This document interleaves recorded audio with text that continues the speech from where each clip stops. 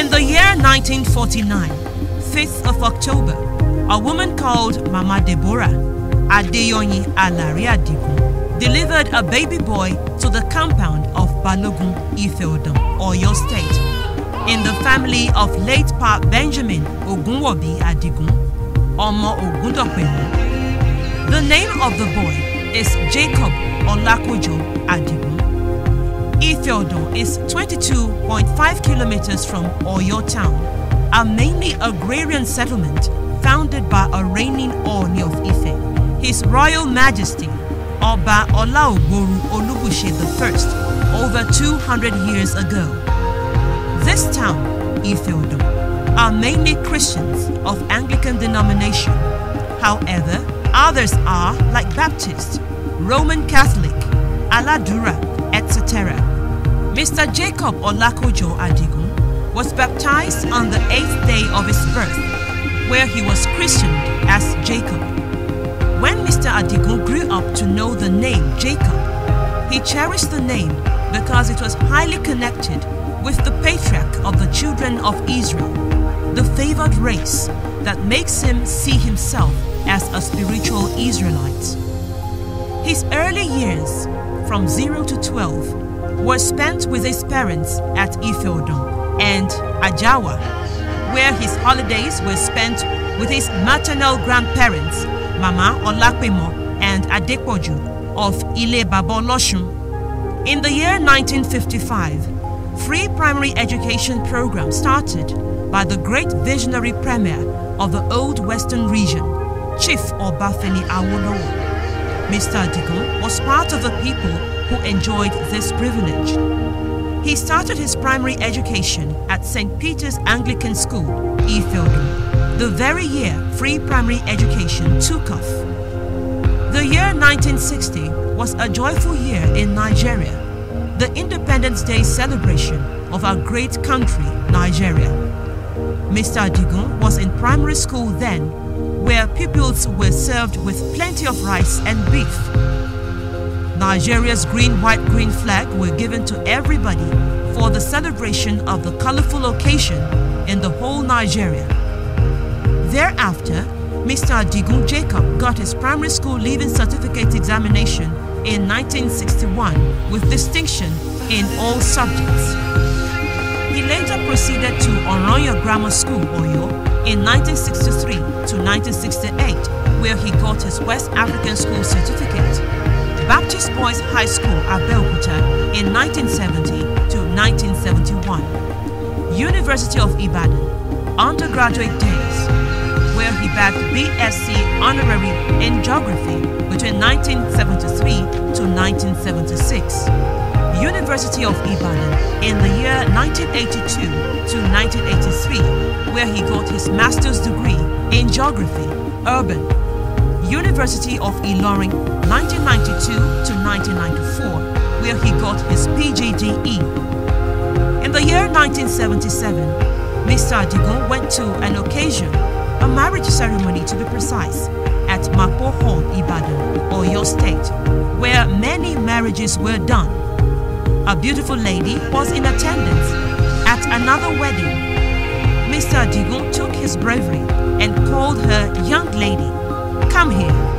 That was Miss Fumilayo Adenike Amodu Agbeke. She did not give him attention, but her friend assured Mr. Adigun of how he will have a date with her. We were there at the Mapo Hall, and incidentally at that time, there will be so many weddings, so it will be in turns because it's at the registry. So when it was the turn of our own wedding, I couldn't find that my friend in person of GBK. So I had to run around here and there, and lo and behold, I just saw her afar off. As I was about to go and call her, then I heard a voice that said, "Beautiful lady, come over here." I said, "What?"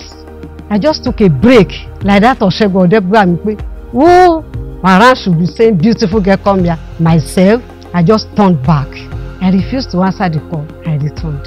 When I got to the place, that my friend was calling me. For me, Shabi, we are here to come. I said, "If you like, you better come." I had a voice. Oh, I can't contain it. So we went for the wedding. They later came together and discussed. Then she fell in love. Their courtship was not longer than a year. Miss Funmilayo introduced her fiancé to the family at around November 1978. They took their oath of wedding matrimony in the year 1979, February the 10th to be precise. God blessed this marriage with children and even grandchildren. Mr. Adigun is a man of God who gave his life to Christ in the year 1988. He belongs to different group of religious organizations such as member Full Gospel Businessmen's Fellowship International. He was pioneer of this group in Oyo chapter. Daddy loves God so much.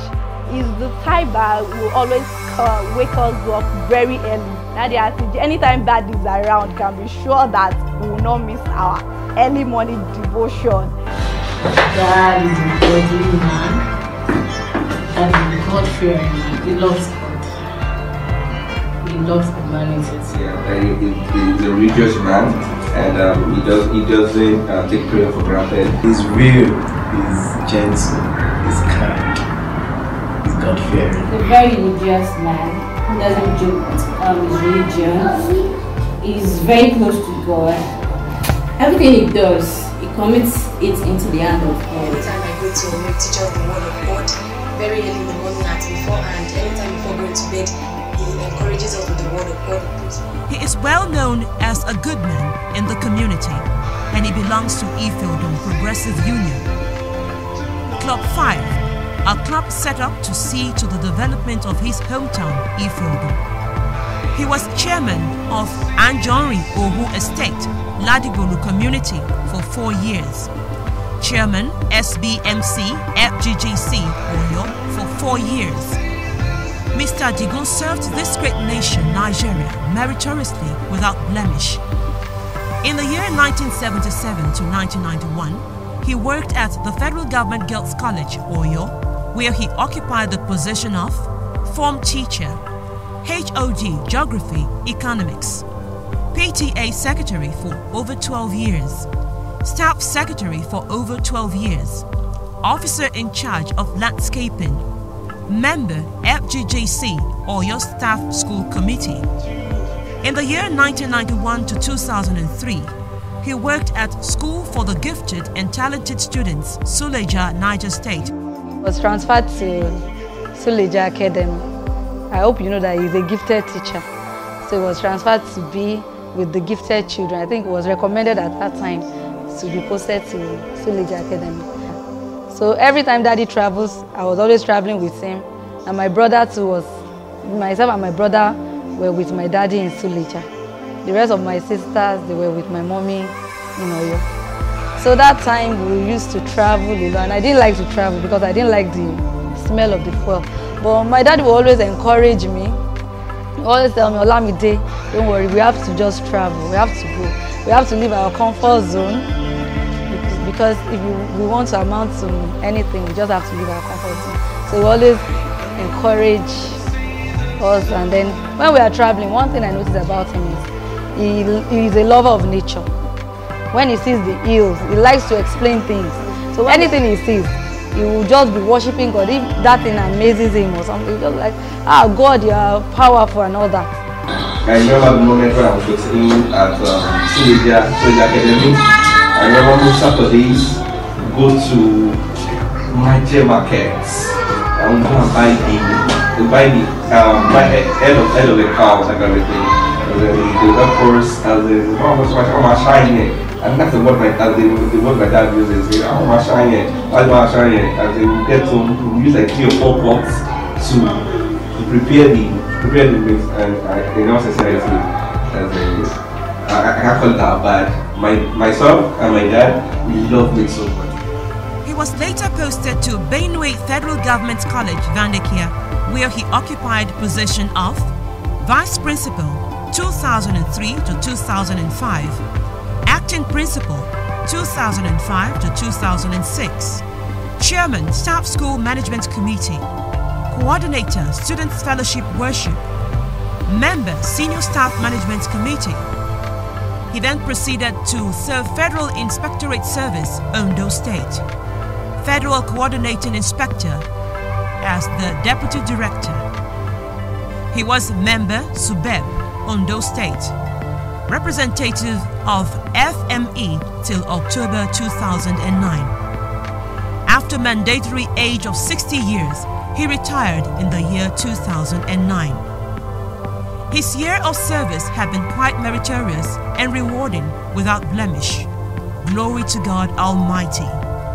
Based on humanity and integrity of service years and tour of Mr. Adigun, many students and staff, teaching and non-teaching, have had a touch of hard work, integrity, and love for their progress and well-being.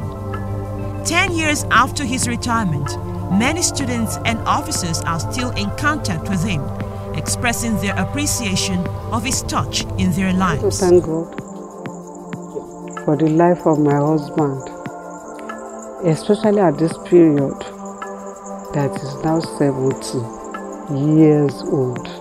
I thank God on his behalf.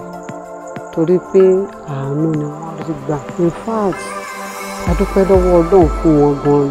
Nítorí wípé all his life tí wọ́n bá ní àwọn ní headache báyìí, the headache will be either for iyán or àmàlà. Maybe bóyá fún wọn ní bí rice púpọ̀, àbá fún wọn ní bí ẹ̀bẹ̀. Wọ́n ló dàbẹ̀ pé òtútù máa wọ̀, ló dàbẹ̀ pé àwọn ní headache. And immediately, a lè lọ gúnyán. Tàbá ti gúnyán tán dáàdì sí ká gbóògùn wá. Wọ́n láwọn ti wá okay.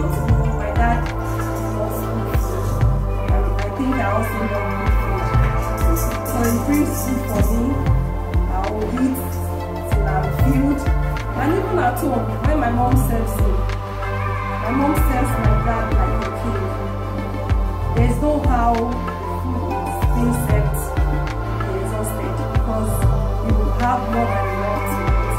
And so I'm always privileged to be the one to do the clearing up for him. You just hear him say, please call my daughter for me, and you can be sure that daughter is my very son.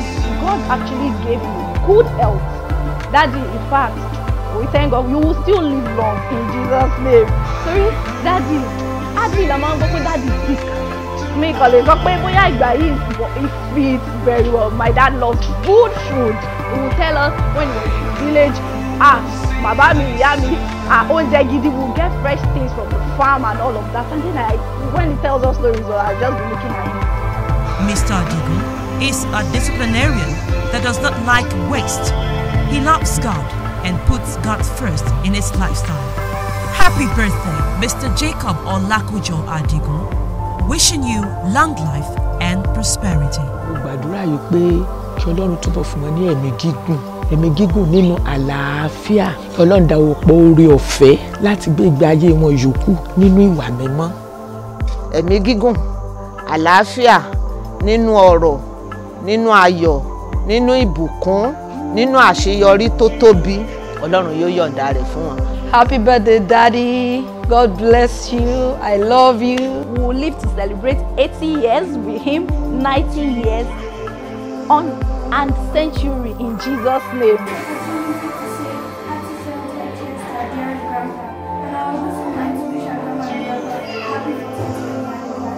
Pray that we celebrate more of it on the land of the living.